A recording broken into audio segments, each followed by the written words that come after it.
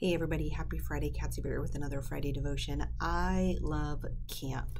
I've been able to do ministry for a few years to go to camp, to learn about kids, to see them grow in God and in the relationship with others. And so as we continue our camp series, all of the stories from this month are from this last camp that we took our junior hires to. All of them are from this year. In the past, last year, I did camp stories from kind of over the years in ministry, but all of these are from this past camp. And this is one of my favorite stories. You see, our camp was Friday through Sunday. So we got up there Friday, we did all of our games, activities, played all day Saturday too, and Sunday was our day to come home. So we had breakfast, everybody's packing up, cleaning up our cabins, and we go for our last worship service where we hear our teaching, talking about our theme for the week and going through our lessons, and we have worship. And one of the other churches that we partnered with brought their worship leader with us to lead us in worship that week. Now, there was a few different people, so the guitarist was from one church, the drummer was from another church, the bass was from another church. So it was a bunch of different people coming together to lead our junior high kids in worship. One of the singers was a high school girl from another church as well. And what a great example that they were in leading worship for our group.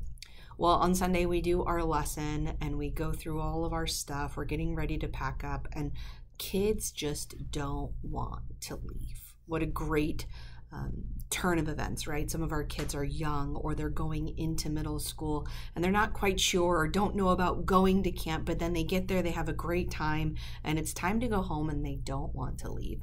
So on that last morning, we had worship, and this very cool thing happened that as we finished worship and our last song, we're singing praises to God, and the kids finish that song and immediately start to say more. Encore, like I want more. And not just that, but started to say different songs. Like they're yelling out songs, and in about 30 seconds it went from a few different songs that a few kids were saying to more worship, to them all in unison yelling glorious day, glorious day, glorious day. And they all got together to say this so that the leaders are looking around. And it wasn't a song that we had sung all weekend. It wasn't a song that the band had practiced, but it was a song that the kids wanted to sing. And so as they looked around, they thought, okay, do you know it?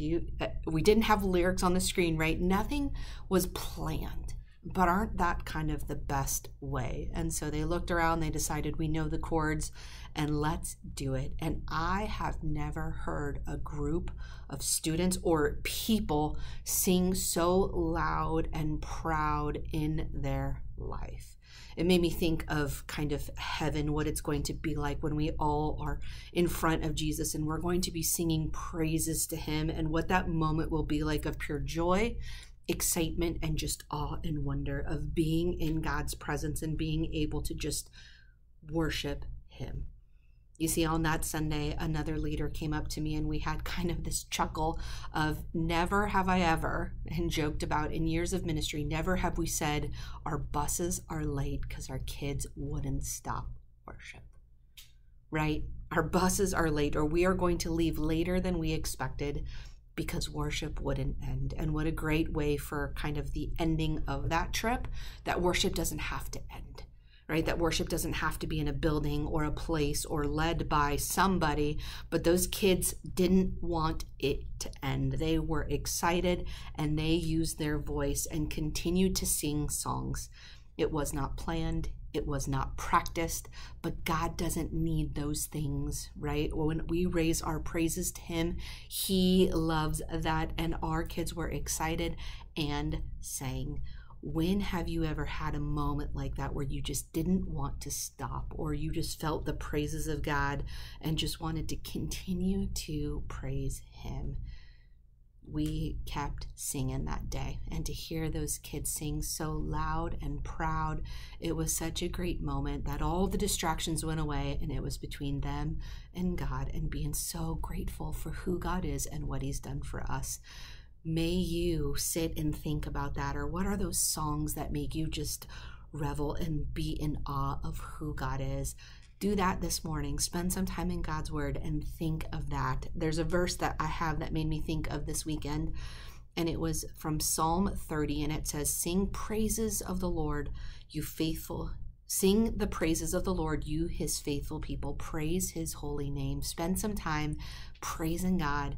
Praise his name for the things he's done for us, the ways that he's worked, and ultimately his love. Let's pray. Jesus, thank you for God, for the ways you're at work in each of our lives, in our kids' lives, at camp. God, you are good and you are with us. And I thank you for these kids who wouldn't stop worshiping, God, who were just filled with praise to you.